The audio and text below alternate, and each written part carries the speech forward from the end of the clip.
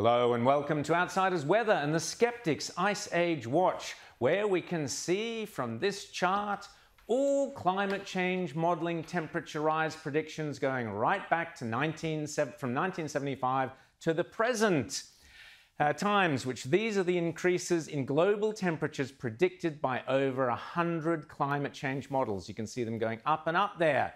With this black line through here, that's the average of all those models predicting global warming going back to 1975, as I said. A steady rise, as you can see. But then you look down here and you can actually see the satellite data from 3 separate satellite sets that show what actually occurred over that same period.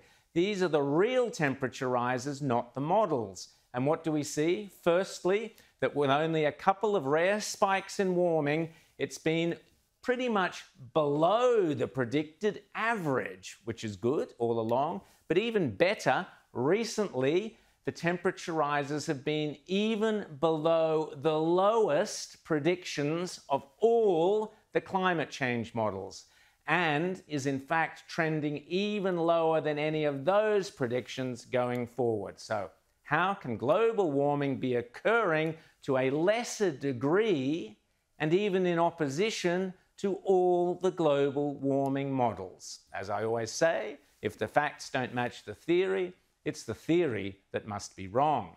Which may explain why in Britain, the Met Office says that the Brits are experiencing a winter comeback this week, with Arctic winds, severe Arctic winds blasting Britain to a bitter -8 degrees Celsius temperatures.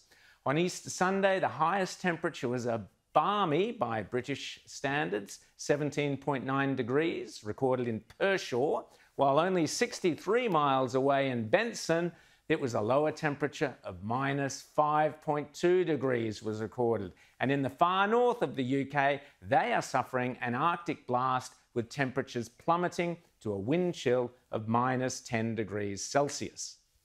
Meanwhile, in Braemar in Scotland, despite predictions made 20 years ago on those same models I showed you earlier, that children would never know what snow was because there wouldn't be any snow by 2020, the locals and their kids are excitedly sharing footage of a global warming event which coated the road in a mysterious white stuff called, I don't think they know what it's called because they've never seen it before, snow. What a disaster. Speaking of which, here in Australia, rapidly escalating global warming poses an unprecedented national security threat, according to the former head of the UN Office of Disaster Risk Reduction, Robert Glasser, who has called for the federal government to urgently recognise the security risks of climate-induced famines, rising sea levels and mass migrations which will affect hundreds of millions of people. Glasser claims that sea levels in Southeast Asia are rising 4 times faster than the global average, really, with water shortages, heat waves, collapsing fisheries and devastating storms, all imminent security risks. Glasser says in his report he's written all this in his report for the Australian Strategic Policy Institute. Interesting. In fact, here's a picture of Mr. Glasser's former boss at the United Nations, sponsor of the Great Reset, Antonio Guterres, posing for a photo for the cover of Time magazine with those terrifyingly 4 times rising sea levels threatening to submerge him altogether. Maybe he sent the pic to Dr. Glasser. 4 times faster than anywhere else. Remember, Mr. Guterres and his fellow socialist cronies believe you will be happier if you own nothing. Perhaps they might make an exception for a pair of water wings.